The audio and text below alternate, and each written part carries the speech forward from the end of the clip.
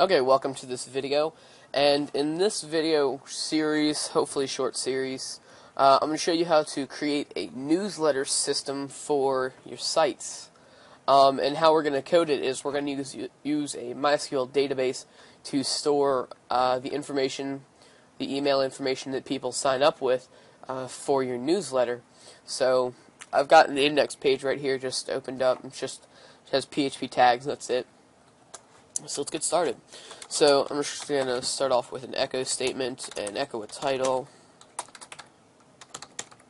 And I'm just going to say newsletter. And just refresh my page. Now we have a title. Go ahead and open up PHP too. And log in. And we're going to go ahead and set up our database first, because essentially that's what this entire thing runs off of. Just 2 or 3 forms and a database. So as soon as this decides to load, there we go. So it's root and then password. So I'm going to go ahead and create a new file, and I'm just going to throw in PHP tags, and I'm going to go ahead and save it out. And I'm just going to call the file connect as soon as it pops up. My computer's going really slow.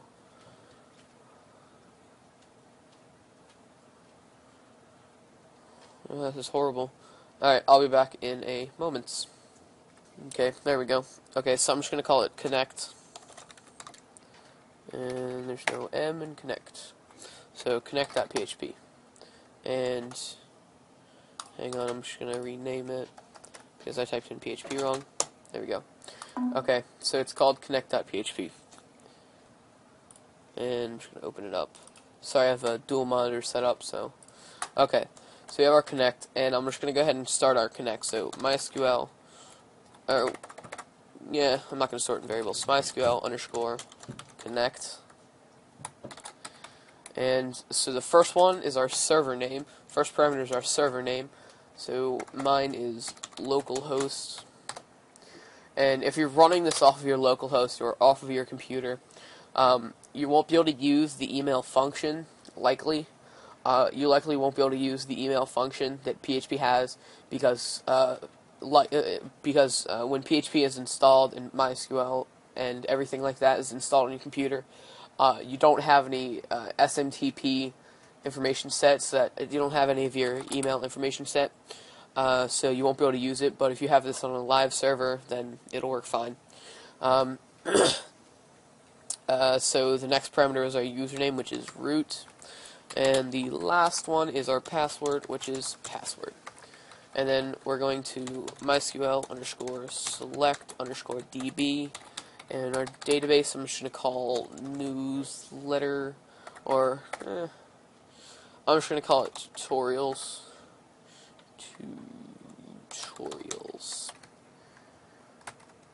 And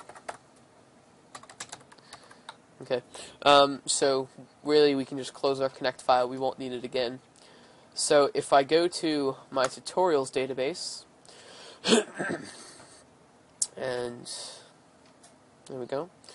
I'm just going to create a new table as soon as this loads.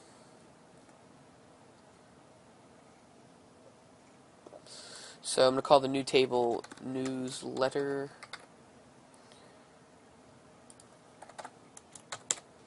There we go. And the number of fields, we're only going to have 2 fields. We're going to have an ID and we're going to have an email. So that's pretty much it. So we're just going to have these 2 fields. Now if you wanted, you could have a name and various information about the people that sign up for your newsletter, but that's entirely up to you. Email will be a varchar of 250. Our ID will be a big int. You want to set your ID to a big int because your emails, your newsletter list could get very long, so you want to have it set as a big int, and we want to set it to an index primary and an auto increment, and then we can just click save. So as soon as this loads up, there's someone dropping something upstairs. Okay, so we have our newsletter table created.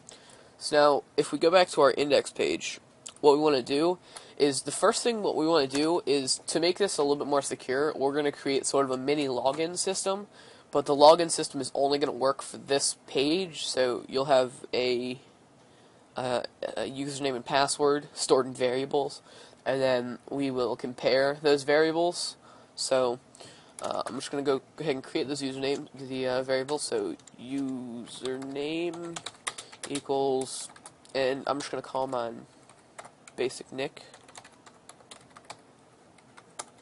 and password equals, I'm just going to say password for now.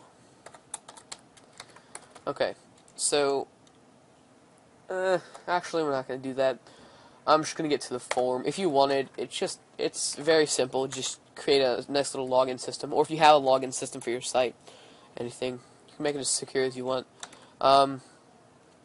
So what we're going to do here is we're going to create a form variable, and inside of our form, we're going to create a form. We're going to say action equals, and the action is just going to be index.php.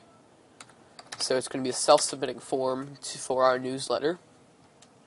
Our method we want to put as a post. So method as a post, and then end the form. And then we'll set a table, just to make it look a little bit neater. And we'll have a tr, and a td. So we're going to have some rows and columns, obviously. So in our first one here, we're going to have, we're going to say webmaster. So we're going to have a nice little field that you'll be able to enter your email in for whatever email you want to send your newsletter from.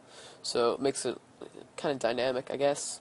And then right here we're going to have an input type equals text. I spelled that wrong. Input type equals text, and our name is going to be webmaster.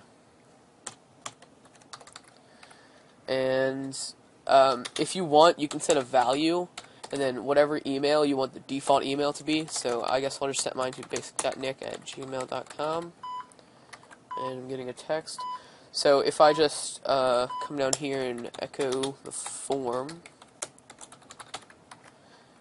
so if we refresh, we have, syntax error, line 12.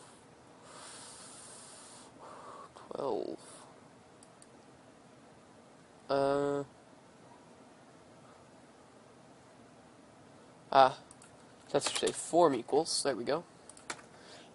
So we have a webmaster, and then just a nice little text box, and I spelled value wrong. Making all kinds of mistakes there, I'm sorry. So we have a default email set. So the next thing, we just want to copy and paste the entire, all of that, and we're going to change this to subject.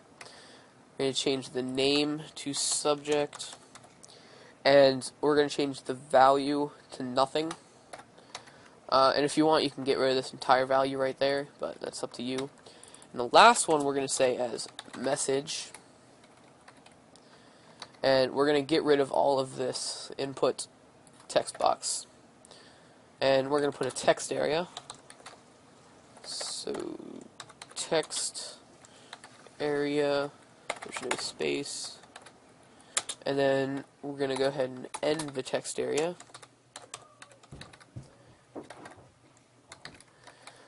Okay, so we're going to set the name of the text area to message, I suppose, and we're going to set the cols to, I'm going to go with 40, and I'm going to set the rows to, I'm going to go with 6, and we refresh, we have our form for the most part, and to finish off the form, we want to put our submit button.